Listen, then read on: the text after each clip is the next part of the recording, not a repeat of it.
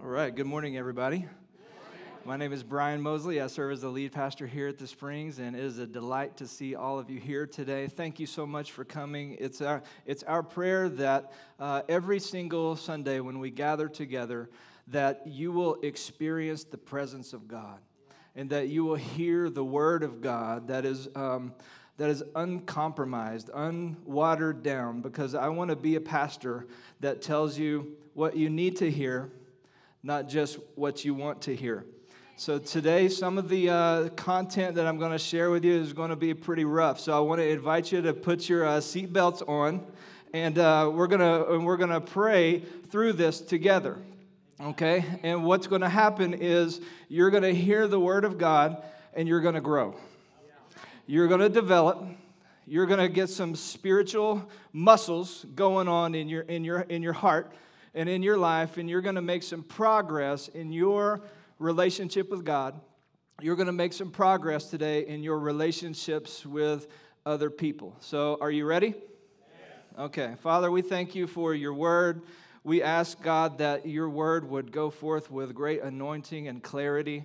Lord God, we ask that our hearts would be open, our minds would be receptive to hear what the Holy Spirit is saying to each of us. It's in Jesus' name we pray. Everybody said, Amen. We're going to continue today with the series in the book of Ephesians, and we've kind of been taking our time through the book, just walking step by step, verse by verse, chapter by chapter, because the book of Ephesians is powerful. I don't know if you've had a chance to read through the entire book. It's a short book, only about 6 chapters. But the first half of the book is very doctrinal. It's all about the Apostle Paul telling us all that God has blessed us with, all that he has done for us, all the wonderful things that he's done to save us, to adopt us, to rescue us, to bring us into his family. He has blessed us immensely. And we have read that in the first 3 chapters of Ephesians. Now, as we're working through the second half of Ephesians, it's more practical. It's more about how do you live this Christian life? How do you live a life that's worthy of the calling that you have received? So, as we go forward today, I just want you to take out your notes and a pen and just take some notes. I'm going to give you some powerful stuff today, and I just want you to write it down. Sometimes it helps if we just take the time to write some things down that God may be saying to us. But listen, before we dive in completely to Ephesians, I just want to take a moment and say thank you to everyone who gives around here, to everyone who serves around here, to everyone who prays around here, because of you, and because of your generosity, your service, and your prayers, we are able to move forward in the vision that God has given this church. Now, if you're wondering what this church is all about, I'm going to give you 4 things just as a preface to the message today that I'm excited about and I'm grateful to each of you about. Every week, we invite people to know God.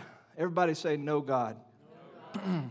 Every week, we invite people and we see lives changed. In this year alone, just that we know of, at least 80 people have made decisions to follow Christ or to rededicate themselves. So we just want to praise the Lord for that, to know God. We also, this is the second part of our vision, we also connect people to life groups. Our mission in our life groups is to help people discover freedom in Christ. And approximately 100 people, this is amazing, 100 people are regularly, actively involved in our life groups in some form or fashion. Either leaders, host homes, apprentices, and just attenders of those groups. So I just want to give God praise. We are advancing in the vision of God, making a difference in helping people to find freedom. Not only that, not only knowing God and helping them to find freedom, but we also are very intentional about helping people discover their God-given purpose.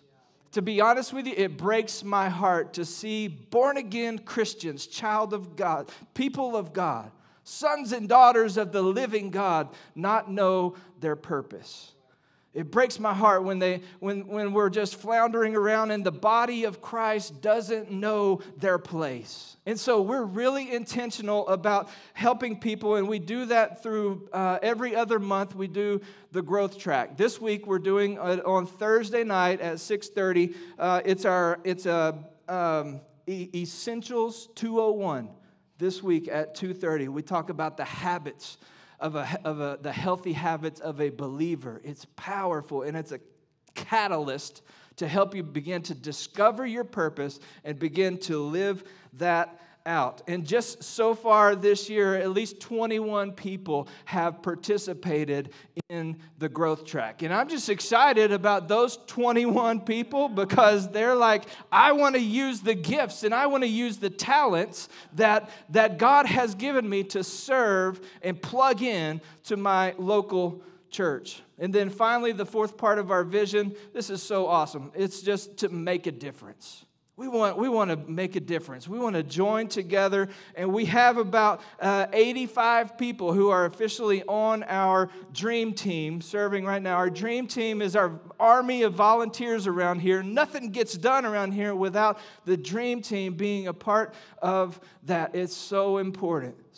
So important. And the wonderful thing about the dream team is it's never full. There's always room for more.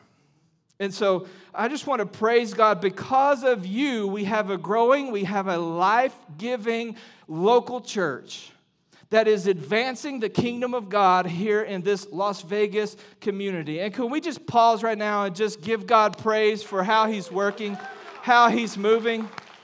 We praise you, Lord.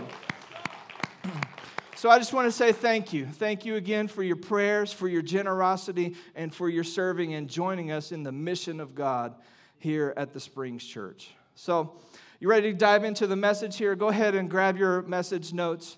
As I was preparing, I came across a story, and there was a man who had been out of work for a long time. And he decided to look for work and put in an application at the local zoo. Okay, so the zookeeper told him, I don't really have any openings right now, but the applicant was like, I can do anything. Like, I will clean poop out of the cages, or I will do whatever you need. And the zookeeper was like, I'm sorry, we'd love to hire you, but there just aren't any openings right now at the zoo. But noticing how big and burly this applicant was, the zookeeper suddenly had a bright idea, he thought. And he said, this is crazy, and you don't have to agree to it, but would you be willing to put on a costume and dress up and pretend to be a gorilla? Sounds like a fun job, right? Okay. Our gorilla, he said, last week, it died.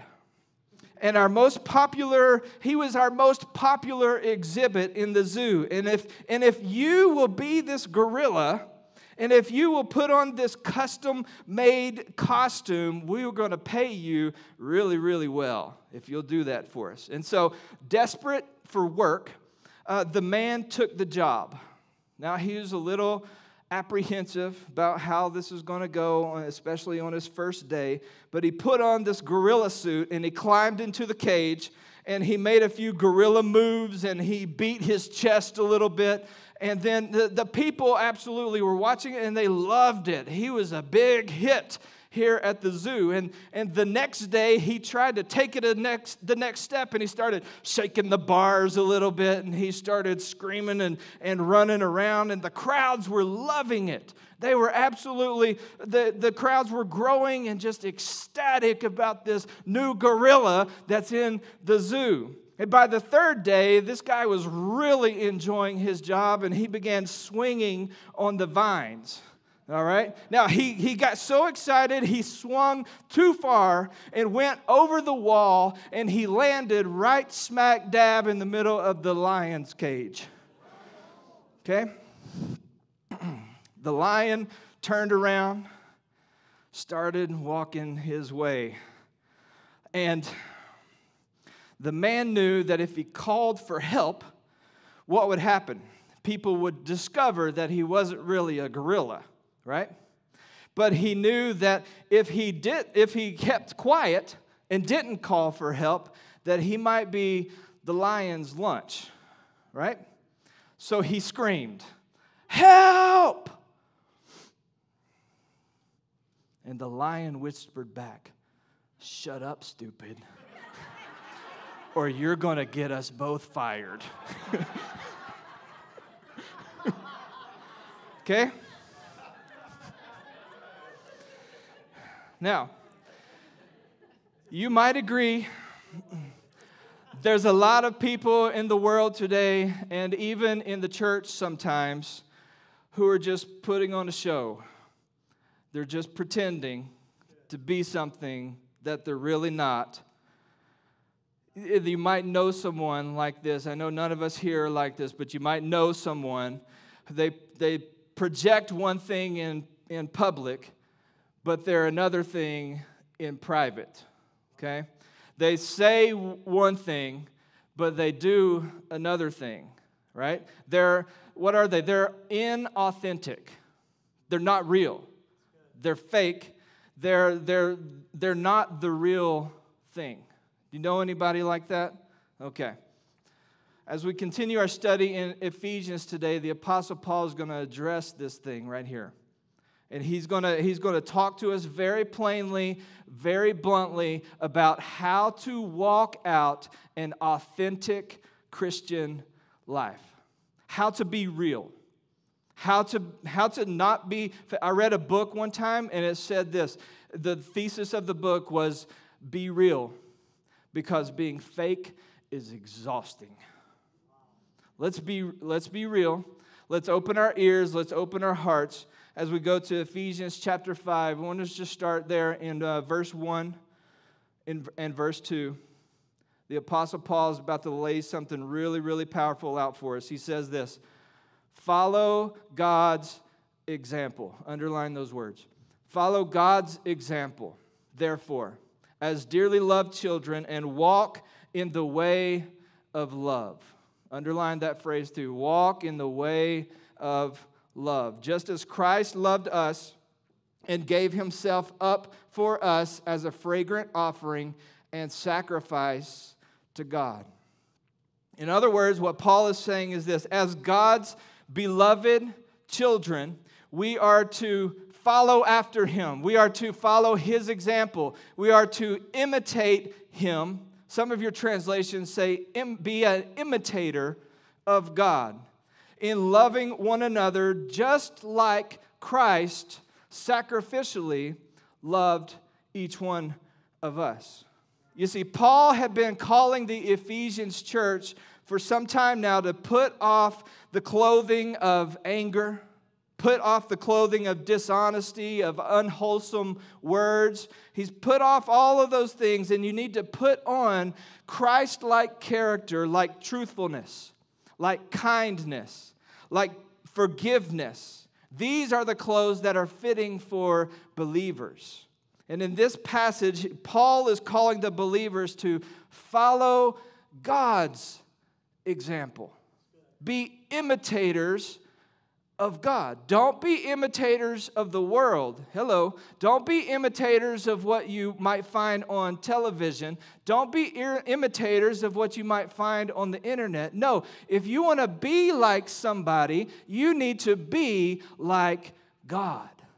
And this is what Paul is going to teach us in the next few verses. This is so important. So that phrase, follow God's example, it comes from the Greek word I'm going to butcher this, but it's mimetes, something like that, okay? It's the word that we get the word mimic from. Mimic, someone who copies specific characteristics of another person. And Paul is calling us to be a mimic of God. And when we do this, we will become like him, and we will learn to live out the Christian walk in a very truthful and authentic way. Not pretending, not being fake, but living out an authentic Christian walk. So how do we do that? Okay? Paul gives us three main things in the rest of this passage here. So I want you to jot this down. This is the first one. Walk in love. Walk in love. Contrary to what the world will tell you, love is not a feeling. Love is not an emotion. Love is not just physical attraction. Love is not having sex with somebody. Love is not just liking someone. Rather, love is a choice. Love is Jesus Christ. Love is God. And love is shed abroad in our hearts by the Holy Spirit when we are saved. It is the Holy Spirit who empowers us, enables us to love God and to love other people well. Let me give you this definition. You could jot this down if you're taking notes. It's this: love is a self-sacrificing,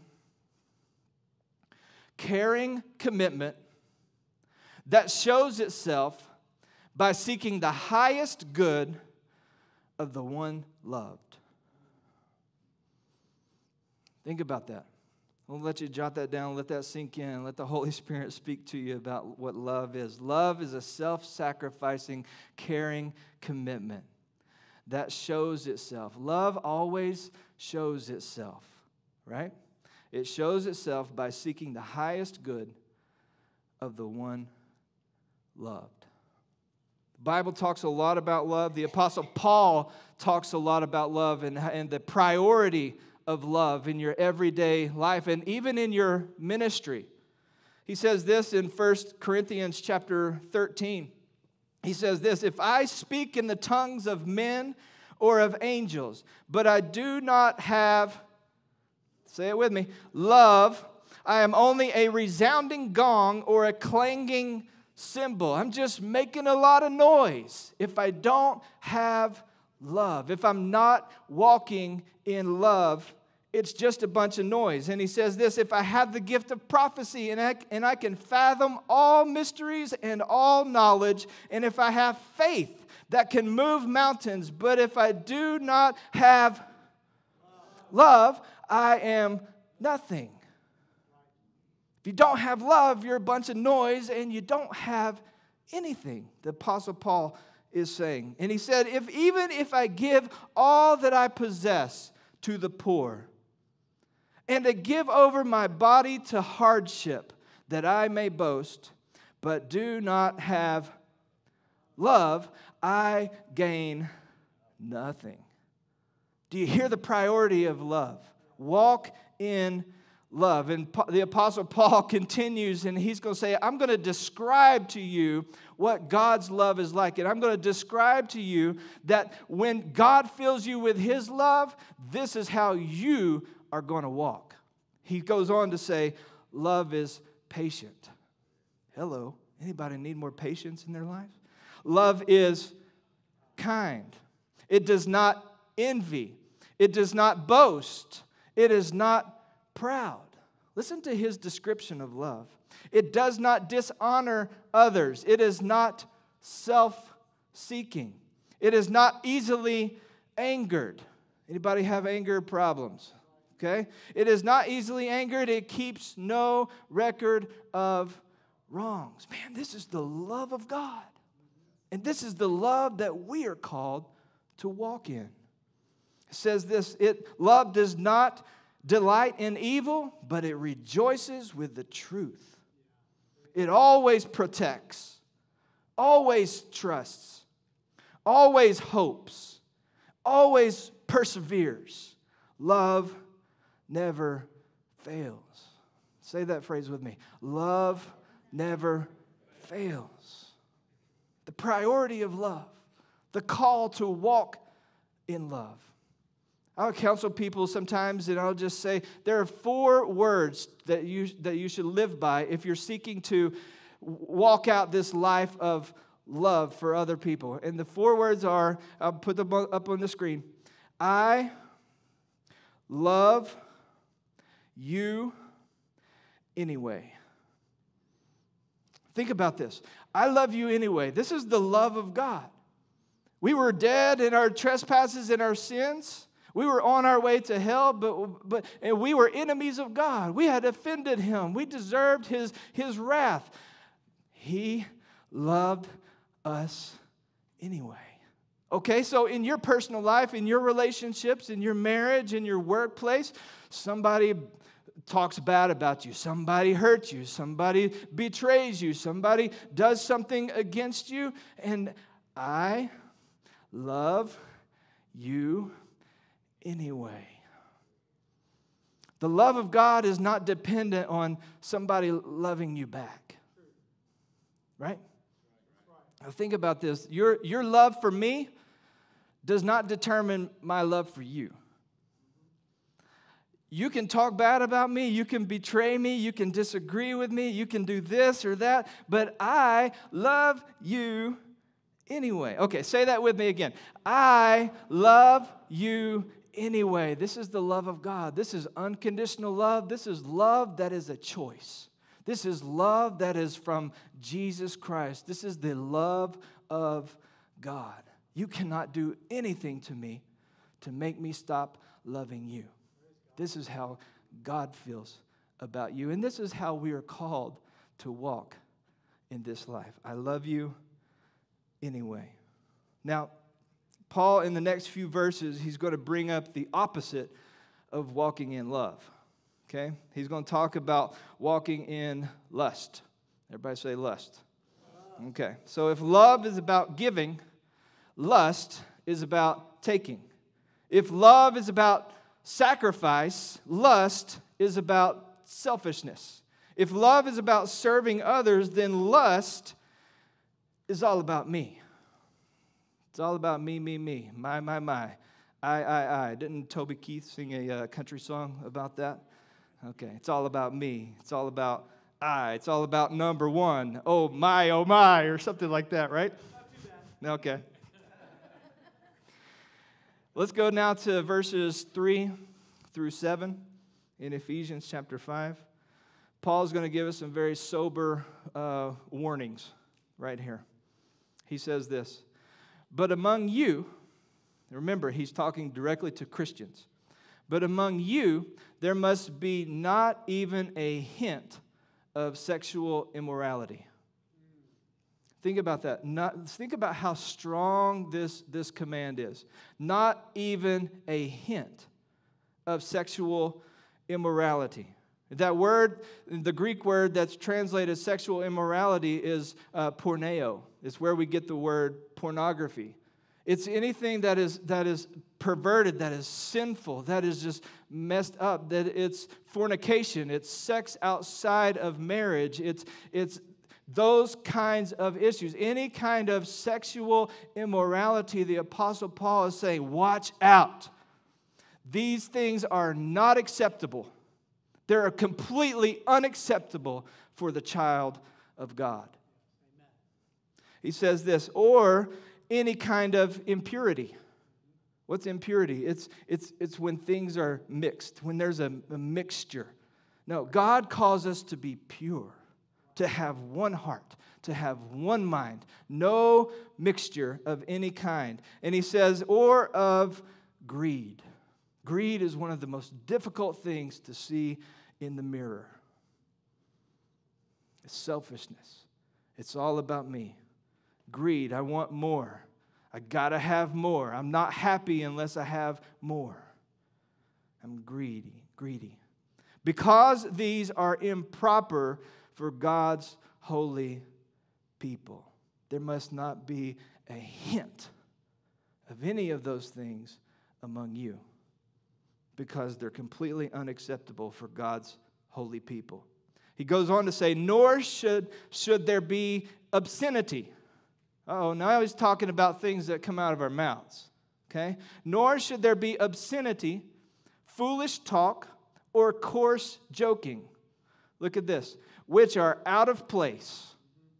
In other words, they belong nowhere near God's holy people. Watch out for what you say. But rather, thanksgiving. Your mouth, your words, the things that's coming out of here need to be words of gratitude, words of thanks. to God and to other people. He goes on to say, for of this you can be sure. The Apostle Paul is about to lay down something really, really strong here. No immoral, impure, or a greedy person, because such person is an idolater.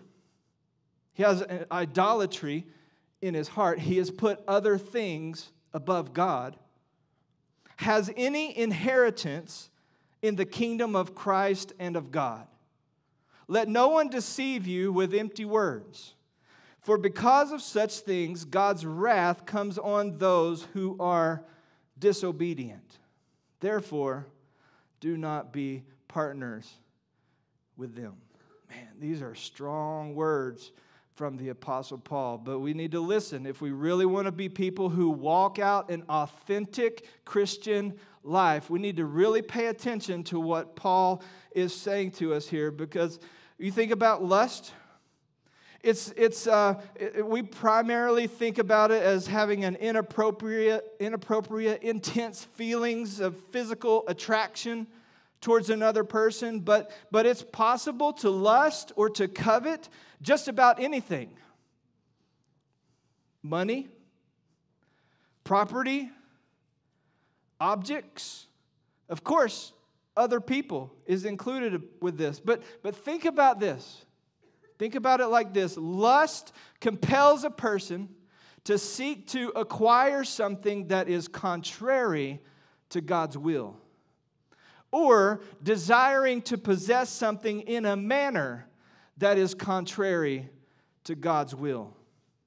And when we continue down that path, when we practice that, it leads to what the Apostle Paul calls idolatry, putting other things where God should be in our lives. So, what if you're a Christian here today and you're like, man, I know in my heart, Pastor Brian's reading my mail today. I'm just in trouble. I got sin in my heart. I'm living in a way that I shouldn't be living. I'm doing things that are sexually immoral. I have impurity in my heart. I have a greedy heart. Or maybe you know that you have set up an idol in your heart. The awesome thing about God is He doesn't want you to stay there. He doesn't want you to be bound up by those kinds of lies and strongholds. He wants you to understand the truth. He wants you to know what it says in 1 John. Look at it in your notes or up on the screen. It says this: God is light. In Him there is no darkness at all. If we claim to have fellowship with Him and yet walk in the darkness, we lie, and we do not live out the truth. But if we walk in the light, listen to this, as He is in the light, we have fellowship with one another, and the blood of Jesus, His Son, purifies us from all sin. Did you see that? We walk in the light, and we know that the promise of Jesus' blood, there's power in His blood to cleanse us from all sin. And if we claim to be without sin, we deceive ourselves, and the truth is not in us. Now, listen to this part. This is the most amazing part of this whole verse.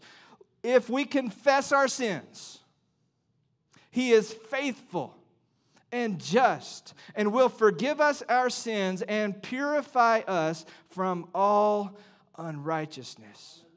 The truth is, we may have sin in our hearts, we may have set up an idol, but God loves us. And He loves us too much for us to stay in that place. And so He says, now you need to transition. You feel conviction in your heart. Now it's time to step into the light. And it's time to open up and to make your confession to God and say, I admit it. I've been living this way. And I'm coming into the light today. I'm making myself known. I'm revealing the secrets of my heart to God. And I'm saying today, I'm repenting of my sins and turning back to God. And the blood of Jesus, that is so powerful, cleanses us. And God forgives us. My friends, you can be forgiven. You can be made clean by the blood of Jesus Christ. Somebody who's experienced that, say a big amen. Okay. Number 2 is this: walk in light. So walk in love, walk in light. I want you to think about this point with me just for a few minutes. Walking in the light is directly related to following Jesus. Because Jesus himself said, I am the light of the world. He who follows me will not walk in darkness anymore, but shall have the light of life. Not only that, but also walking in the light has nothing to do with being perfect. To being perfect, having perfect behavior, but it has everything to do with being known. Being known. Walking in the light means that we are willing to be known for who we are. The truth about us, warts and all, right? It doesn't mean that we have reached perfection. Walking in the light simply means that we've stopped hiding. We've stopped pretending. We've taken off the gorilla suit. And to be honest with you, this terrifies most people. It terrifies them. But let me tell you something. This is the only way that we can discover what real life is all about. Is when we walk in the light, when we come out of our darkness, when we stop hiding from God, and we stop hiding from our brothers and sisters. In Ephesians chapter 5, over in verse 8 through 14, it says this: For you were once darkness, but now you are light in the Lord. Live as children of light. For the fruit of the light consists of all goodness, righteousness, and truth. And find out what pleases the Lord. Have nothing to do with the fruitless deeds of darkness, but rather expose them. It is shameful even to mention what the disobedient do in secret. But everything exposed by the light becomes visible. And everything that is illuminated becomes a light. This is why it is said, wake up, sleeper, rise from the dead, and Christ will shine on you. And church, it's my prayer today, and this is the heart of my message today, is that let's wake up. Let's wake up, church. It's time for us to stop hiding, to step into the light, stop hiding from God, and see that Christ will shine upon you as you walk in love and as you walk in the light.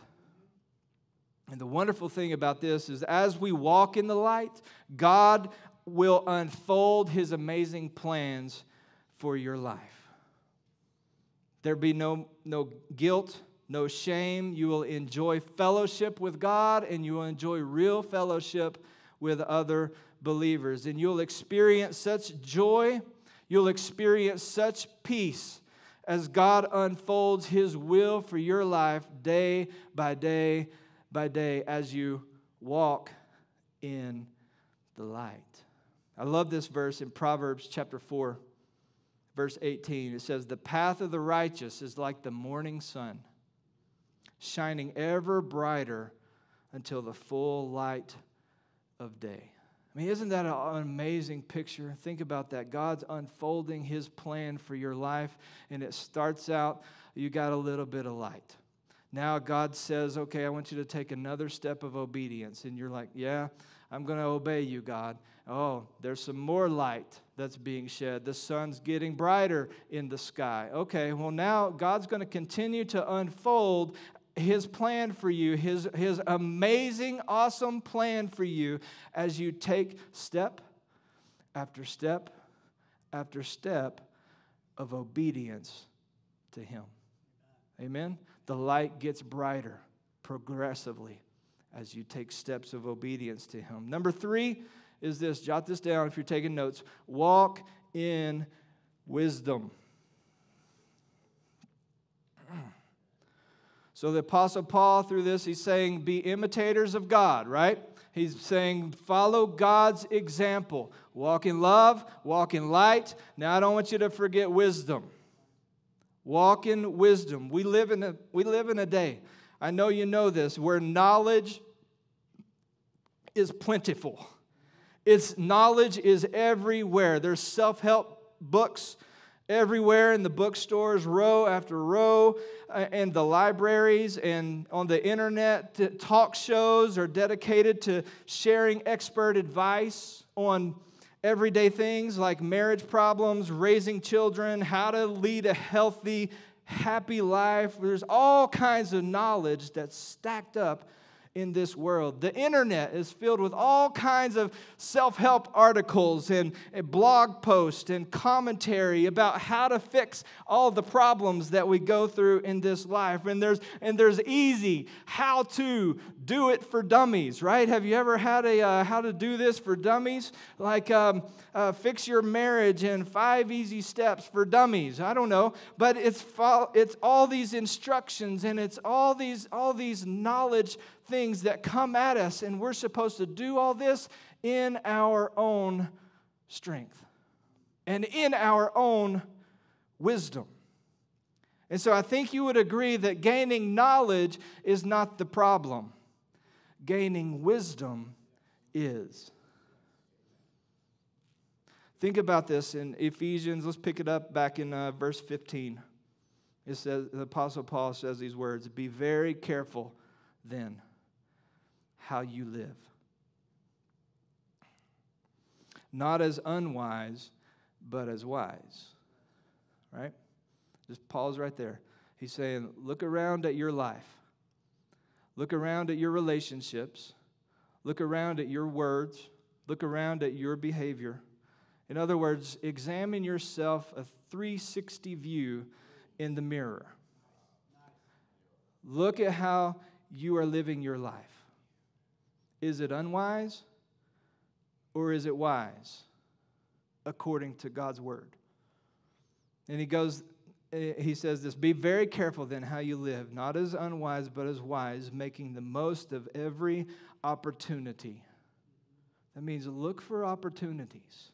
Look for chances to make a difference. Look for chances to show love. Look for chances to walk in more light. Look for those opportunities and make the most of them. Why? He says it right here, because the days are evil. Therefore, don't be a fool. Don't be foolish. But understand what the Lord's will is. He goes on to say, don't get drunk on wine, which leads to debauchery. Instead, listen to this. Be filled with the Spirit.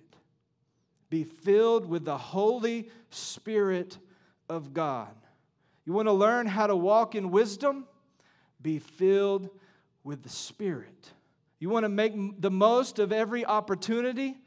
Be filled with the Holy Spirit. And he says this being filled with the Spirit, it will even change what's coming out of your mouth. It says this, speaking to one another with psalms, singing and hymns and songs from the Spirit. Sing and make music from your heart to the Lord.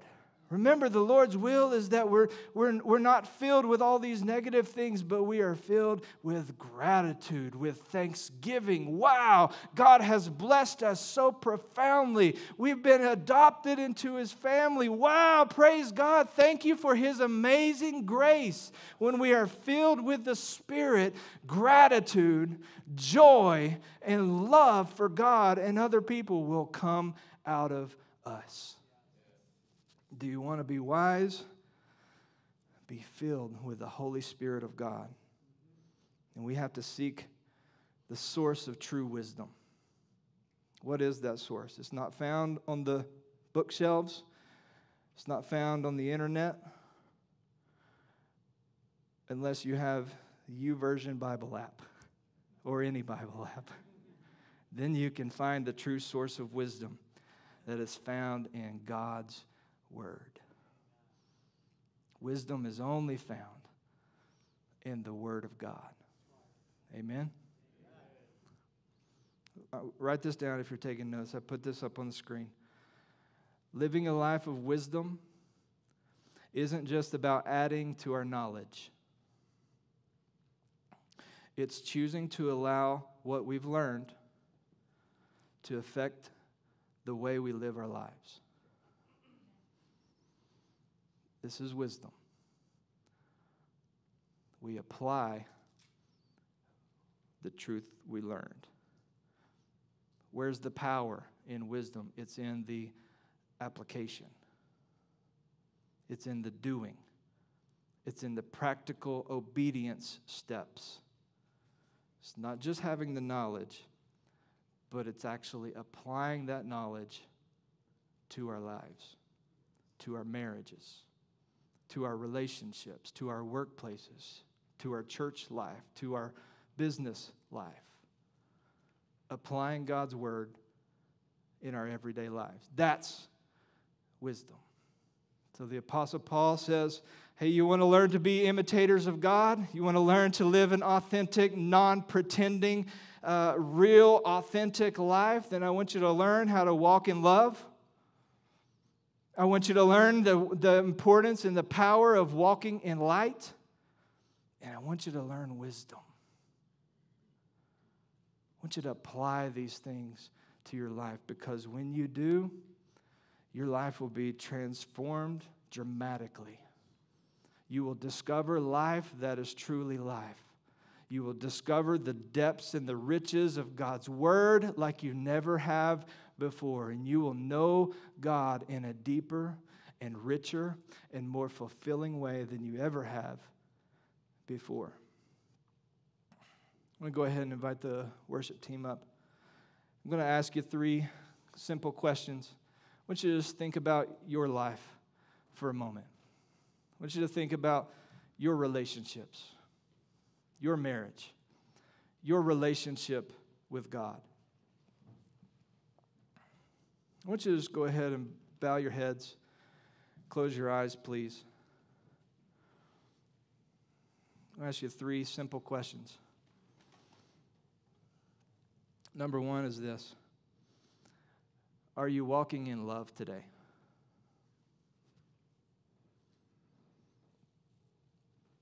Are you walking in love today?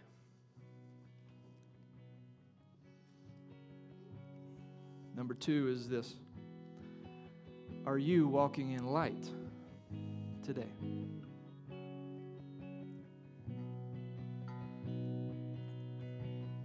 And number 3, are you walking in wisdom today?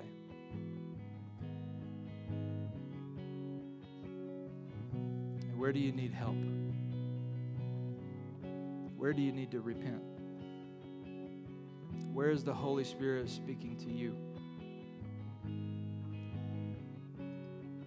Just imagine what would happen today if you made the wholehearted commitment to follow God's example,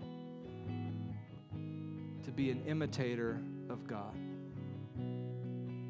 to walk in His love, to walk in light, to walk in wisdom. It would absolutely change your life forever. Church, look at me for just a second. Let's don't be a people who pretend to be people who we're really not. Let's be authentic, beloved children of God who walk in a very real and a very powerful, sincere way with our love for God and our love for people. the power of the Holy Spirit will help you live this way. The Holy Spirit has been given to us to empower us to live righteously in an unrighteous world. Have you opened your heart to being filled with the Holy Spirit? You need Him. You need His power.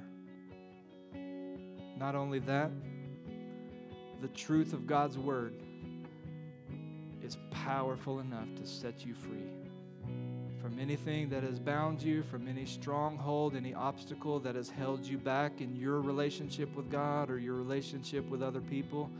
The truth of the Word of God is available and powerful enough, more than enough, to set you completely free. The Bible says you shall know the truth, and the truth will do what? Will make you free. Would you stand with me, please? I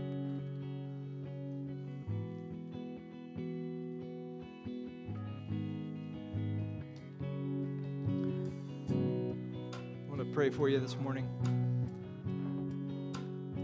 Would you bow your heads, close your eyes? Heavenly Father, we thank you again for your word. We thank you for the truth. We thank you, Lord, that you inspired the Apostle Paul to shoot it straight, to tell us exactly what we need to hear and not just what we want to hear. We thank you for the blessings, and we thank you for the challenge to live a holy life. We thank you that you empower us by the power and presence of your Spirit to live righteously in this unrighteous world. So, Father, I pray for my brothers and sisters right now that a new level of your power would be manifested in their lives, God. Lord, that you would strengthen them in their weaknesses. Lord, that you would give them the grace and the goodness and the kindness to repent from all their sin, from all known practices of wickedness, from everything that the devil has deceived us with, the devil has lied to us, that we've bought into. I pray, Lord, that your truth would set us free.